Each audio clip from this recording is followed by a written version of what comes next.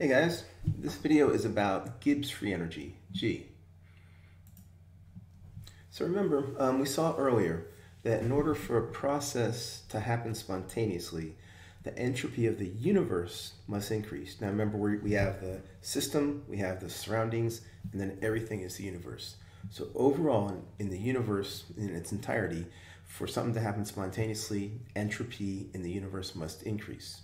And that can happen sometimes if the entropy of the system decreases, depending upon relative magnitudes of the entropy changes. So the delta S of the universe is equal to the delta S of the system plus the delta S of the surroundings, and that has to be positive for something to happen spontaneously. Now, because the mechanism, it ends up that the mechanism, the means by which entropy is transferred between the system and the surroundings is through the transfer of thermal energy. So at constant pressure, that's Q, that is Q, and at constant pressure, that is our delta H of the system. And so because the entropy of the surroundings has the change in entropy of the surroundings has the opposite sign of what happens in the system. If its delta H is positive, that means that this is an endothermic process and the system is gaining thermal energy, which means that the surroundings are losing entropy. This equation here is pretty important, guys. On the other hand, if a process is exothermic, then that means that the process releases thermal energy. Delta H is negative. Negative times a negative is a positive. This T here is absolute temperature in Kelvin, so it's positive, which means that if for an exothermic process, the change in entropy of the surroundings will be positive.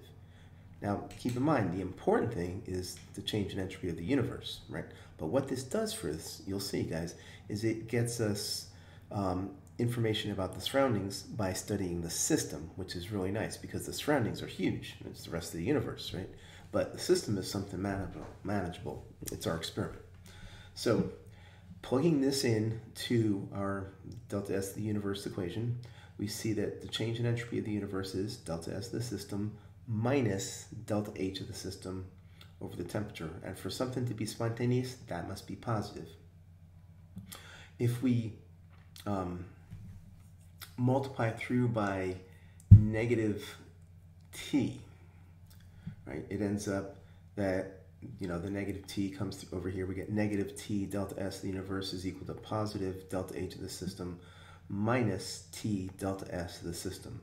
The reason we did this is this guy named Josiah Gibbs, brilliant guy, defined a function for us called Gibbs free energy. He defined this function G as being equal to H enthalpy minus temperature times the entropy. And the reason he did, you'll see this is a very, very nice definition for us.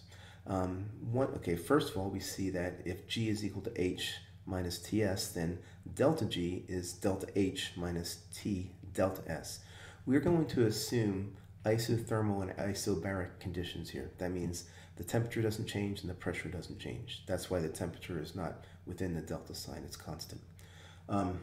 And these are delta H of the system and delta S of the system over here.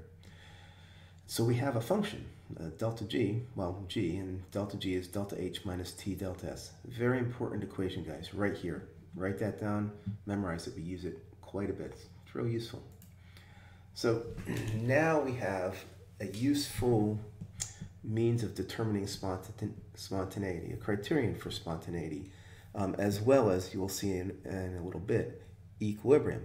That is whether or not the system's at equilibrium, and if it's not, which way it'll go. So because, remember, delta G was equal to delta H of the system minus T delta S of the system, and this is also equal to minus T delta S of the universe. Now remember, for still the same test, right? For something to be spontaneous, the entropy of the universe must increase. That means delta S of the universe is positive, negative T delta S of the universe is negative, delta G has to be negative. So if delta G is less than 0, we know a process is spontaneous. If delta G is positive, that means that delta S in the universe is negative, and that's not a spontaneous process. And this is a condition of equilibrium. This is going to be useful too, guys. If delta G is equal to 0, then that system is at equilibrium. The process is at equilibrium. And so these are all the possibilities in this little table here, right? And what we're doing is looking at a couple things. One, the sign of delta H and delta S of the system and how they affect the spontaneity, and also how the temperature can, under certain conditions, for certain processes, affect the spontaneity. It can be spontaneous at some temperatures and not spontaneous at other temperatures. So let's go through this real quick. So if delta H here is a negative number, okay, remember we want, for spontaneity, we want delta G to be negative. If delta H is negative, that means that, and if delta S is positive, then this is a negative, and delta G is always going to be negative. That process is always spontaneous no matter what the temperature. Okay, that's nice. Now, if delta H is positive, okay, and delta S is negative, that means that negative T delta S is a positive number. Delta H is a positive number, and no matter what the temperature, overall delta G is a positive number, and that process will never be spontaneous. It's always a non-spontaneous process. These are just some examples over here. Now, here's where it gets interesting. So if delta H is negative, but delta S of the system is negative, that means we have a positive term here and a negative term here, and whichever is bigger is going to dominate. Right? If this term here, T delta S, is smaller than our delta H term, then if the delta H term is larger than the T delta S term, we will have negative delta G. It'll be spontaneous, and that's going to be at lower temperatures. You see, as we increase the temperature, as the temperature increases, this term becomes larger and larger, and at one point it will overpower the delta H, which is negative, and this positive term will be larger than delta H, and we will get a positive delta G, and it will be non-spontaneous. And you guys will see in a few minutes, we can calculate pretty easily what temperature that happens when it goes from being spontaneous to non-spontaneous. That will be the equilibrium temperature which is at equilibrium. And now if both of the terms are positive, this is a positive term, delta S is a positive term, then this now is negative. The negative T delta S of the system is a negative term. And if this is larger than delta S, this will be a spontaneous process because delta G will be negative. And that means that when T is larger, this term will start to dominate and we'll have a spontaneous process.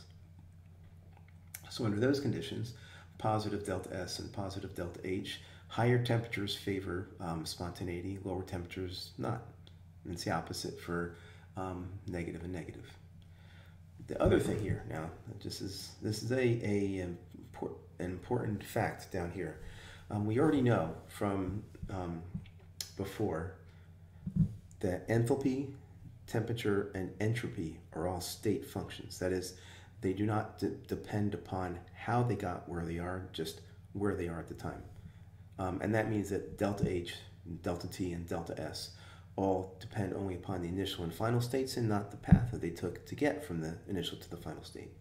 Because G is comprised of H, T, and S, Gibbs free energy is equal to H minus TS, then we see that Gibbs free energy is also a state function, and that we love. That's a nice thing. It means delta G is also a state function, depends only upon the initial and final states, and that means we can do all kinds of fun things with it. Okay, so here's our first example, guys. We're told that this reaction here is spontaneous below 1950 degrees Celsius and not spontaneous above 1950 degrees Celsius. So that means it goes from being spontaneous below 1950 Celsius to non-spontaneous above. That means at 1950 Celsius is our equilibrium point. So we want to find the standard molar entropy of iron 3 oxide. This is a balanced equation.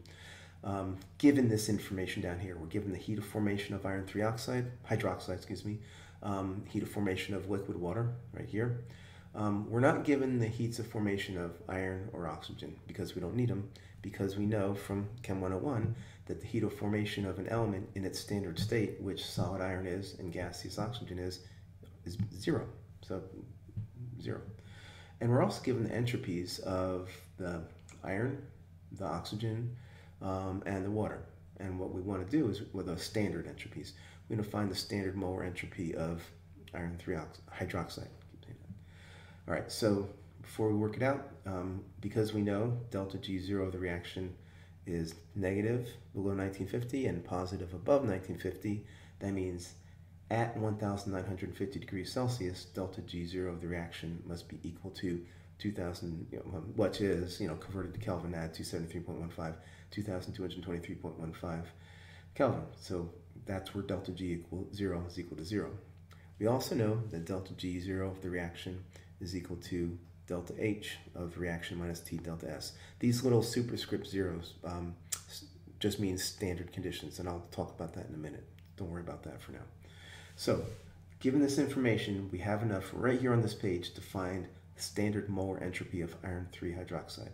So I want you guys to see if you can work this out and, pause the video and then come on back when you get your answer. Welcome back, guys. So, here we go. There's the reaction. This is what we know. So, because we know delta G0 is equal to 0, this is 0, we can see that delta H reaction minus T delta S reaction is equal to 0, or rearranging, delta H of the reaction is equal to T delta S of the reaction. Now here, reaction is the system, so this is the delta H of the system, same thing. So, and we can get delta H because we just use Hess's law from Chem 101. Products minus reactants each times their coefficient in the balanced equation. So 4 times the standard heat of formation of iron 3 hydroxide minus 6 times the standard heat of formation of liquid water. And remember, oxygen, gaseous oxygen, and solid iron are both 0, so we don't have to use those. And we see that the delta H of this reaction is negative 1582 kilojoules per mole, an exothermic process. We can get delta S of the reaction from this equation right here. Okay. Now, you have to be really careful with these subscripts, guys. We saw earlier that delta S of the surroundings is equal to negative delta H of the system over T. But this is not the surroundings, so that's why we don't have a sign here, right? Don't have a negative sign here because this is not the same equation. This says that the delta S of the system or the reaction is equal to a positive delta H of the reaction or system over T. And we just found delta H of reaction, so we can get delta S of the reaction. There's our temperature in Kelvin. Let's make that the same color. And we see that the delta S of the reaction is negative 0.71169 kilojoules per Kelvin mole, which converting it to joules by multiplying by 1,000 joules per kilojoule gives us negative 711.69 joules per Kelvin mole. So it's a negative delta S for the system, right? So now to get the delta, the entropy, the standard molar entropy of the iron 3 hydroxide, which is what our goal is we write out the delta S of the reaction as being equal to 4 times the entropy of the product, well, the product times its coefficient, right? So 4 times the entropy of iron 3 hydroxide minus 4 times the entropy of iron, 3 times the entropy of oxygen, and 6 times the entropy of liquid water. So rearranging this equation to solve for what we want, the entropy, the standard molar entropy of the iron 3 hydroxide, it looks like this right here. Plugging in these numbers, which we were given on the previous page, we can plug in, we got our delta S of the reaction right up here, where is it? Right here. That goes right there. And we see that, what we tried to find, the standard molar entropy of the iron 3 hydroxide is about 108 joules per Kelvin mole. Now, okay, so here's that superscript 0 that you guys, or O rather, that you guys were seeing floating around a minute ago. The G0 of reaction, or really that 0 for applied to any function really, means that that's under what we call standard state conditions.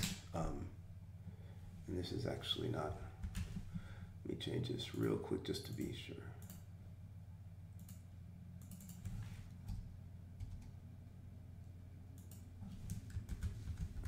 So G0 is not the change. It's excuse me, is just the Gibbs free energy.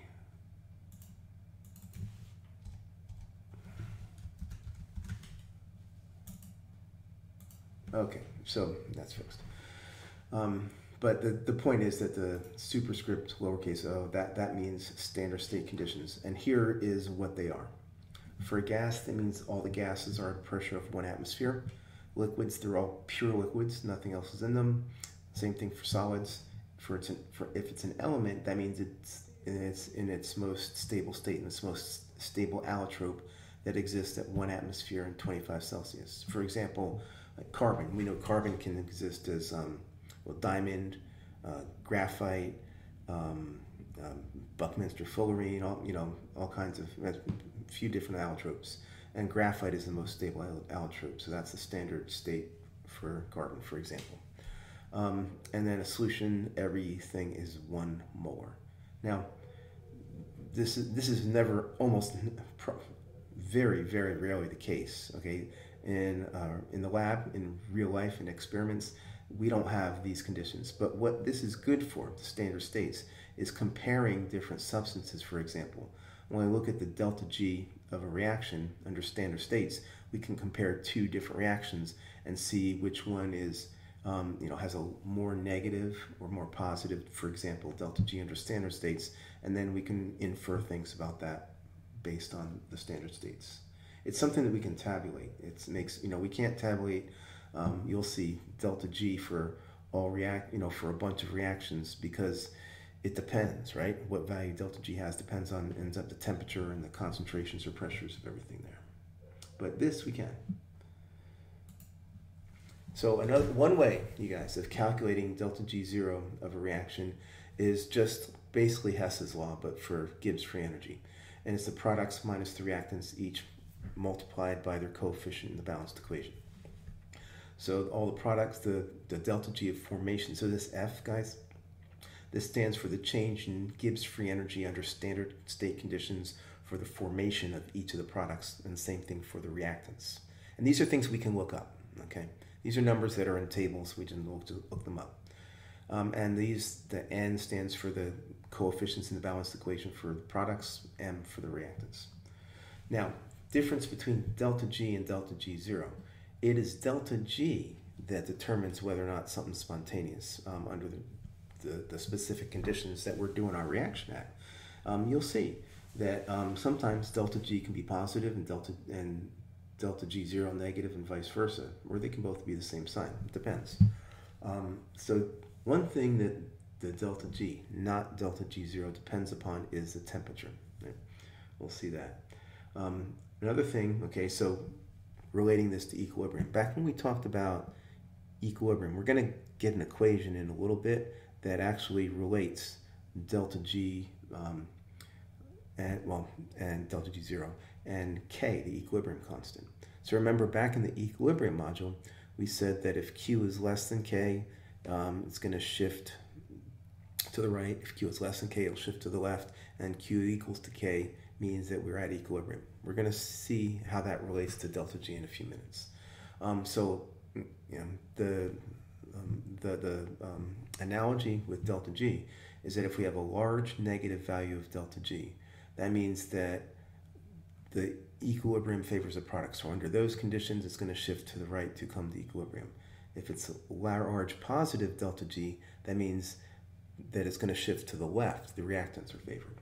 All right, so here's another example, guys. So we're given a balanced chemical equation, the decomposition of potassium chlorate to make potassium perchlorate and potassium chloride. And we want to find delta G0 for the reaction. So we're going to use we're given these, the delta G0 formation, the change in Gibbs free energy under standard state conditions for the formation for the reactant and the 2 products. So basically we're just plugging into that equation that looks like Hess's law. So why don't you guys do that real quick and come on back when you get your answer. Welcome back, guys. So there's our equation, products minus reactants.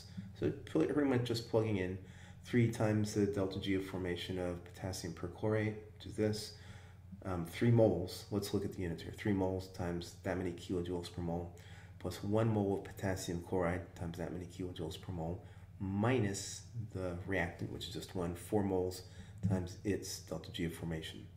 And it ends up, when we plug these numbers in, we get negative 134 or so kilojoules. So that tells us that under standard conditions anyway, standard state conditions, the products are favored, and this will happen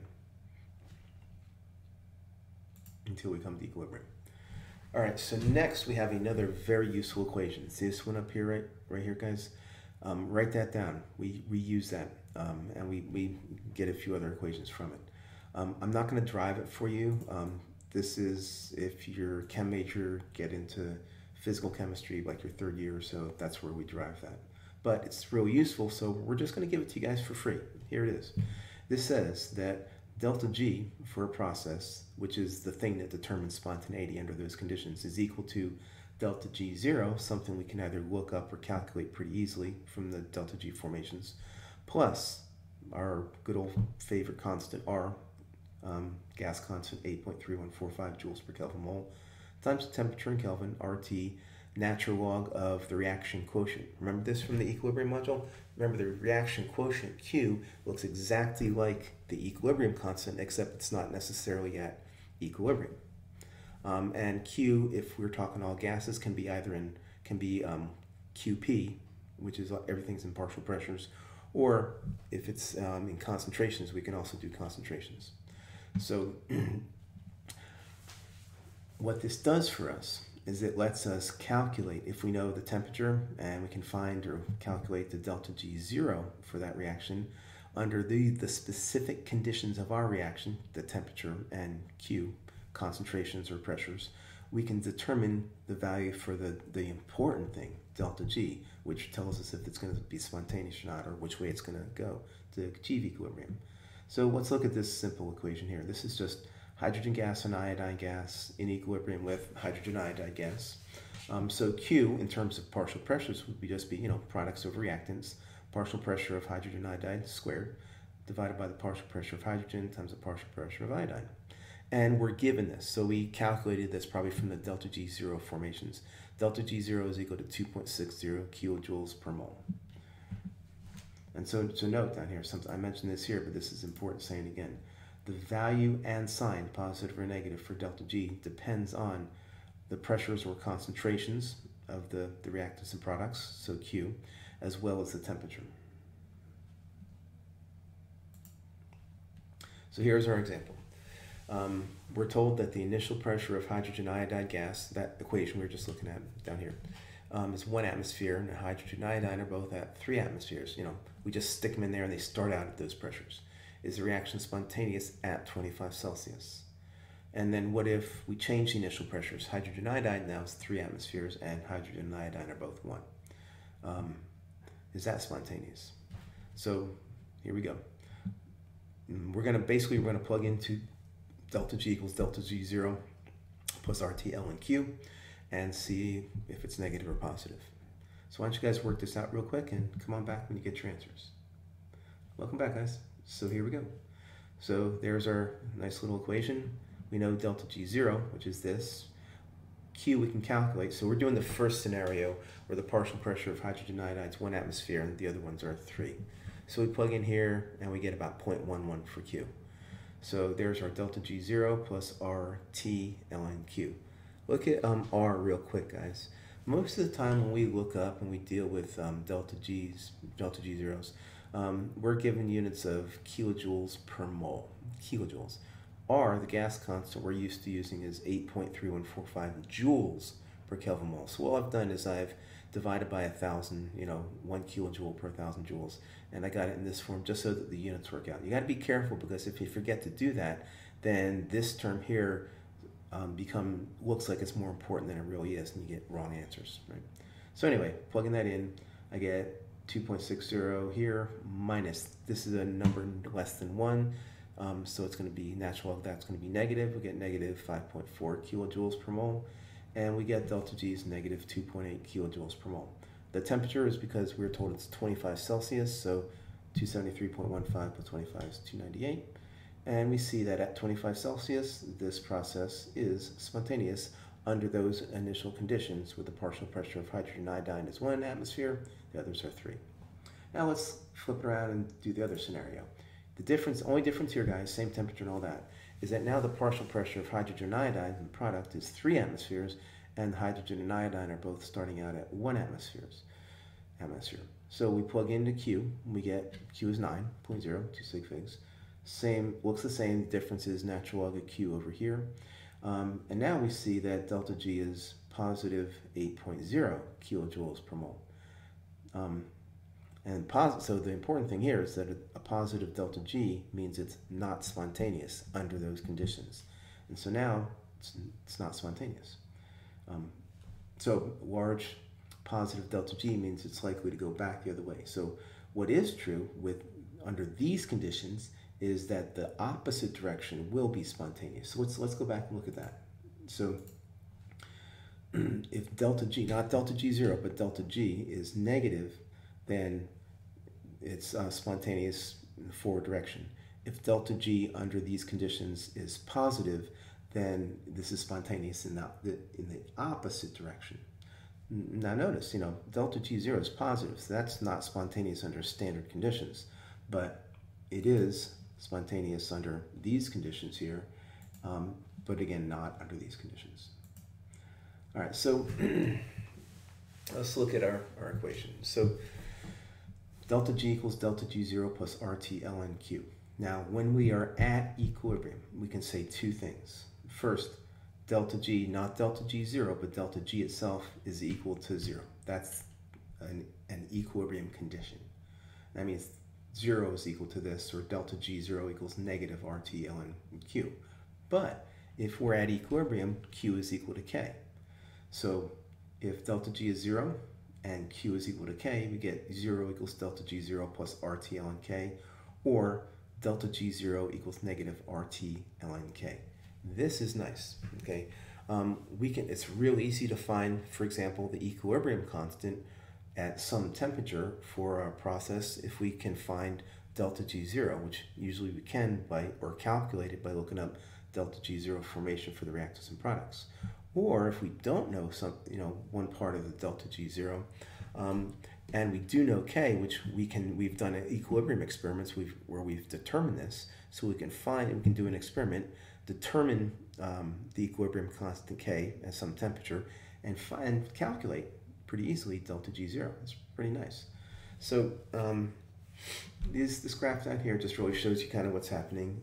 This is the G0 of the reactants, the Gibbs free energy under standard conditions of the reactants, and the products. And the left graph here is when delta G0 is positive, because the products have a higher Gibbs free energy than the reactants. So the minimum of this curve, so this is extent of reaction. So on the left here on the x-axis, it's before the reaction happens. On the right, it's at the end of the reaction.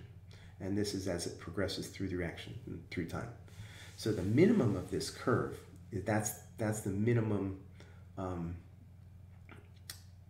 for this curve. That's where we're at equilibrium. Right at this point here, Q is equal to K, and delta G, not delta G0, is equal to 0.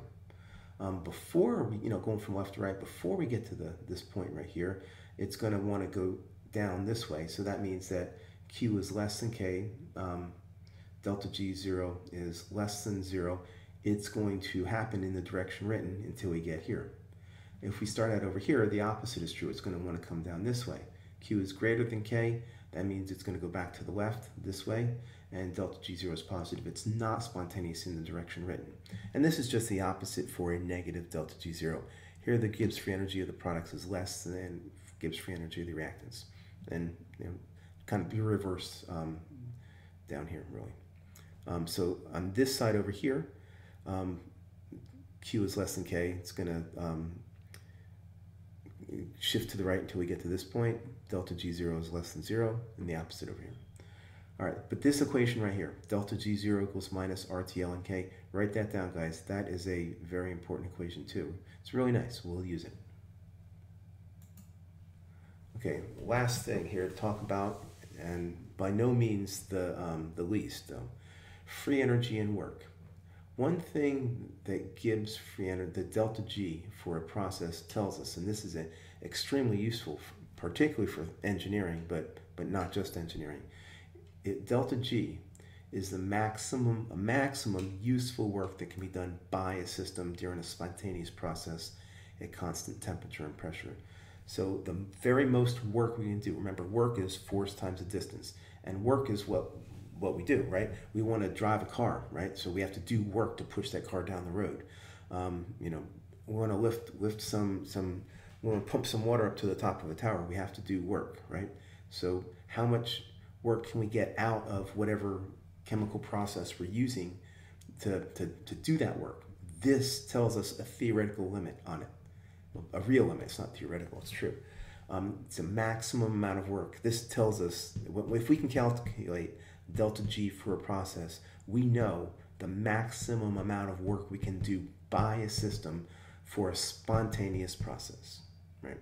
So we burn some fuel, calculate delta G for that reaction. We know how much work we can do. Now, a couple things here. Delta G is also the minimum work that must be done to a system, not done by it, but to it. The minimum amount in order to make, if it's non-spontaneous, to make it happen. So we can force a